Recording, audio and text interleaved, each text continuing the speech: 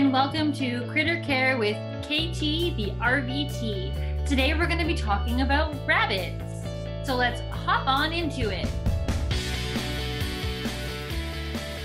Rabbits, also known as bunnies, have super long, tall ears, a recognizable cotton tail, big, strong feet, eyes on the sides of their head, and teeth that actually don't stop growing.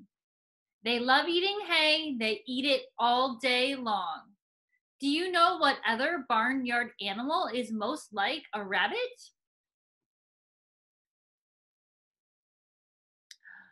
It's actually a horse. They both have tall ears. They both have eyes on the sides of their head. They both have teeth that don't stop growing, and they both eat hay. Both are mammals. Both love to run and play outside. Both eat hay. Both have teeth that don't stop growing.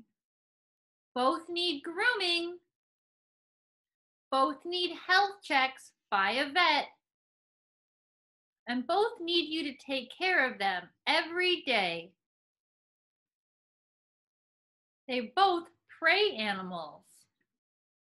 This means that rabbits and horses need protection from predators, can easily be startled or scared, enjoy living in pairs or small groups, and will hide how they feel when they are sick. Weird fact about rabbits and horses is that rabbits and horses cannot vomit like you and I can. This means we have to make extra sure we can't let them eat things they're not supposed to. So today we're going to talk about rabbit diet, living space, handling, bonding, behavior, exercise, grooming, litter training, and vet visits. Let's hop into the diet. So, what do rabbits eat? Hay, hay, hay. Hay all day. It's the most important thing for a rabbit. The second most important thing is going to be the dark leafy greens. Lastly, rabbit pellets or fortified hay pellets are going to help fill up our bunny's tummy. But how do I know how much to feed my rabbit? This is how I like to measure. Unlimited hay all day long, a head size of greens, and a tail end size of pellets. So depending on your size of rabbit, we're going to give them all the hay they want, as well as a handful head size amount of greens a day, and a small tail size amount of pellets a day, about a quarter to an eighth of a cup, depending on your sized bunny. Now, there are some things that we don't want our rabbit eating. These can upset their tummy or can be toxic to rabbits. So this is a short list, but be sure to stick to the end to see the PDF where we have an even more detailed list. On the list today, we have rhubarb, cauliflower, avocado, iceberg lettuce, because that's just mainly water, silver beet, potatoes, bread, pasta, cookies, cereal, oatmeal, crackers, seeds of any kind, nuts, honey, honey sticks, yogurt drops, pet store treats, chocolate, peanut butter, any types of meat, and giant pieces of carrot. These are all a no-no. But everyone loves treats, so what can I treat my bunny with? Treats should only be fed in small amounts. Treats are candy to rabbits, and they could eat them all day long. Too many treats makes everyone feel sick, even your rabbit. Treats should fit in the size of your rabbit's hand. Think about how small your rabbit's hand is in comparison to your hand. Your hand is much bigger than your rabbit's hand. Treat ideas that you can feed your rabbit. Small chopped pieces, just the nibble size, remember. Fresh vegetables makes the best treats for bunnies. But bunnies also really like fruit. But remember to limit fruit to only a few times a week because of the sugar. We want to make sure we're not upsetting our bunnies' tummies. Next, let's talk about living space. So what does a bunny need in their living space? Fresh food, fresh water, clean soft bedding, hopping space, toys and activities, a place to dig, clean litter and a bathroom, a den/hiding place. Here are a few rabbit hutch/home ideas. Depending on where you're going to be homing your rabbit, there are lots of different ways you can set them up.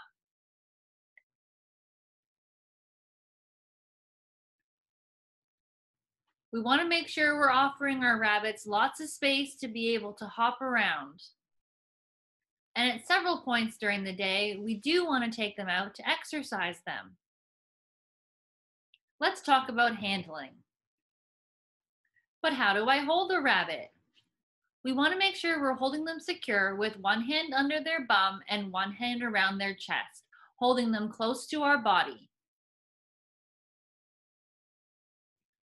These are a few ways how not to hold a rabbit. With these handling techniques, your rabbit is dangling and more likely to twist, kick out, and potentially injure themselves. Please do not handle a rabbit this way because it can hurt itself as well as you could hurt it while you're picking it up. Now, putting a rabbit on his back is something that you should never do. When a rabbit lays on its back, it tends to stay very, very still.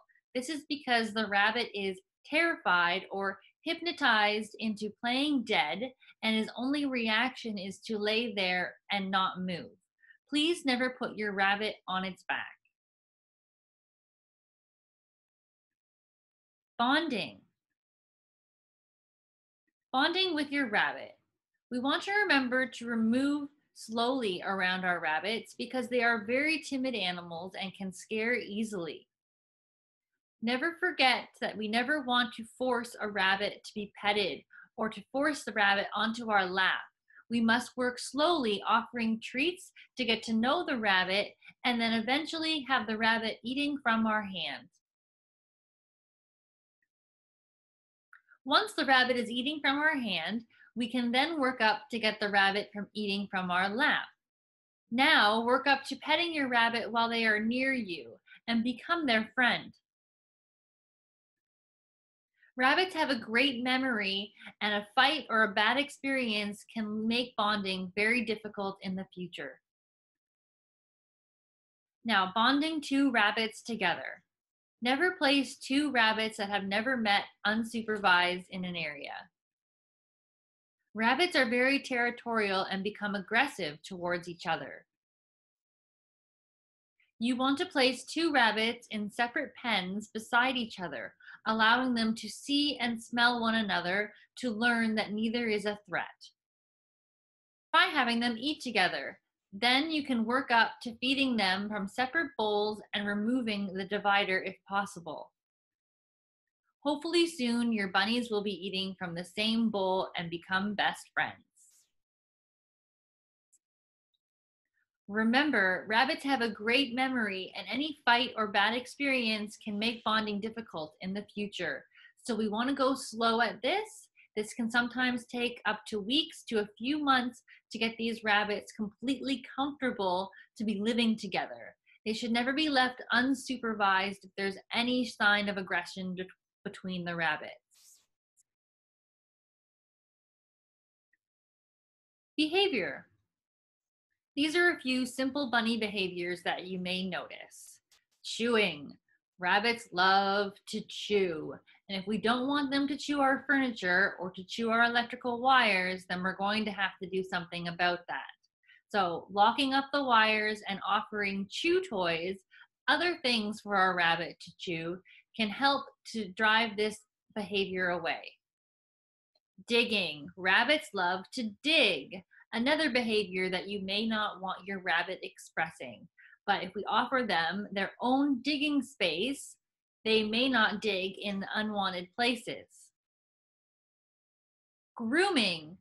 Rabbits will spend several hours a day grooming themselves or grooming their bonded friends. Stomping. When your rabbit wants something or becomes irritated or just is trying to be tough, sometimes they may stomp their back foot.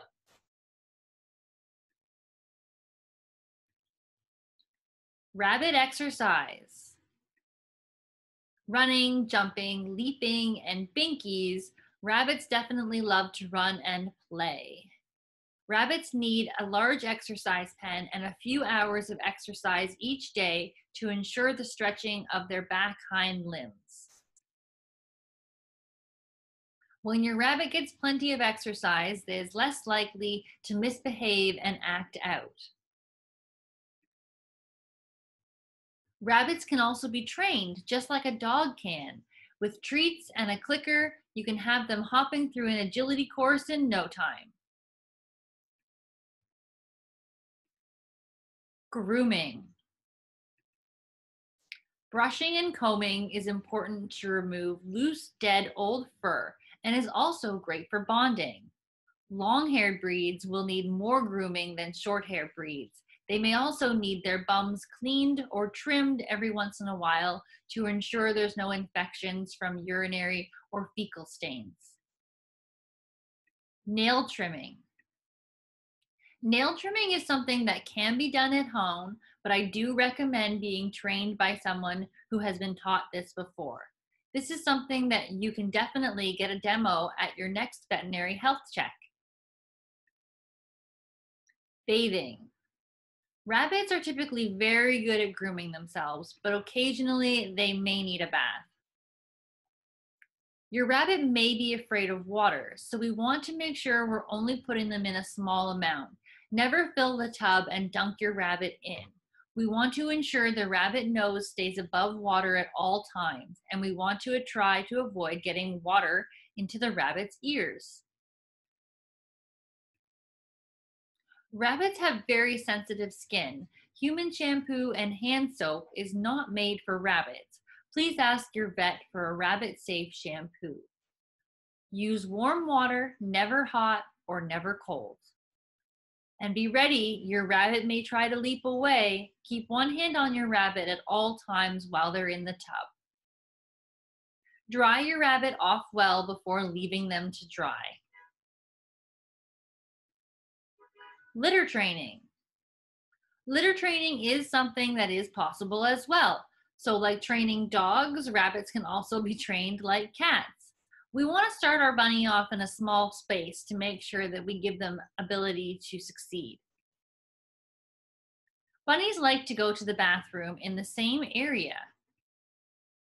If you see your bunny going to the bathroom, try herding them to the litter box. If your bunny misses the box, move the box to where they did go to the bathroom. Hopefully, they will use the box next time they return to that same spot. Offer multiple litter boxes once you've expanded the space. Avoid using clay litter and wood shavings.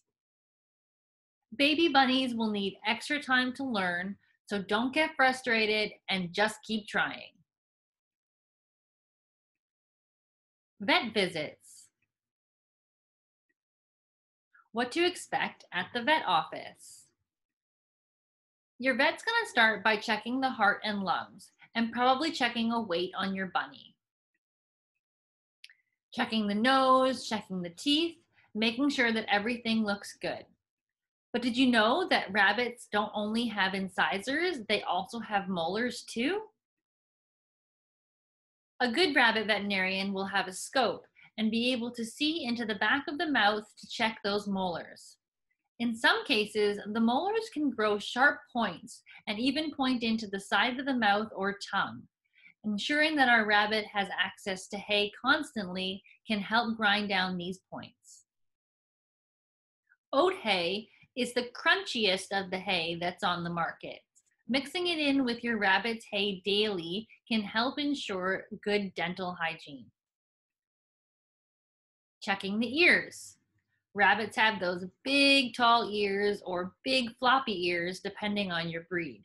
And unfortunately, sometimes we do find ear mites. That's okay, they're easy to treat and easy to prevent as well. With some multi-care or advantage, we can help prevent parasites throughout the summer months while our rabbit spends time outside. And back to nail trimming. At this time, don't forget to ask your vet for a nail trimming demo. Spend an extra 10 minutes learning how to trim your rabbit's nails safely and how to hold your rabbit without them falling. Checking poops. Your doctor is going to want to see some poops. Make sure that they're the proper size. They want to be about unified and nice and dry. This is not a poop. Do you know what this is? This is a cicatroph. Rabbits produce kind of like pre-poos. Like a cow will regurgitate its food and re-chew it, swallow it again. A rabbit will eat cicatrophs or pre-poos and then redigest them to get extra nutrients that can be found in these cicatrophs. A little disgusting, but required for bunnies. While you're at the vet, you can also talk about diet. What you're feeding for treats, what you're feeding for snacks, how much hay your rabbit eats, and what pellets you're offering. As your bunny ages, there may be some supplements that you may want to add to their diet, depending on if there's any issues that arise, if they have a skin condition, joint disease, urinary conditions. Unfortunately, there are many conditions that bunnies can get during their life, but that's why the veterinarian is there to help you through those difficult times. Now, I just want to take a moment and tell you to remember that bunnies can live almost 7 to 12 years, and they are an everyday commitment. Rabbits will hide how they feel when they are ill. If your rabbit stops eating or stops making poop, it is very important to call your vet. At this point, your rabbit may be feeling ill. Remember to check if your bunny is a boy or a girl. Keep boys away from girls or you will wake up with more bunnies than you had. Please ask your vet about spaying and neutering. And once again, just because I see it on the internet doesn't mean you should be doing it. Please never put your bunny on their back. This scares your rabbit and makes them feel like they need to play dead. What's your favorite rabbit breed?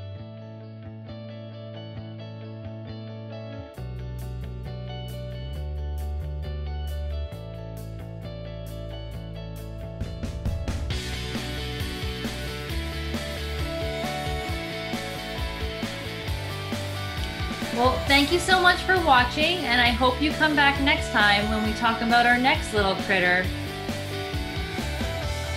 Please remember that there'll be a link below with a PDF with everything I've talked about, including even more information. If you have any questions, please post them below. I'll be sure to leave an answer. Please subscribe and give a thumbs up, and visit Critter Cared by KT for even more information. Have a happy day, and thanks for watching!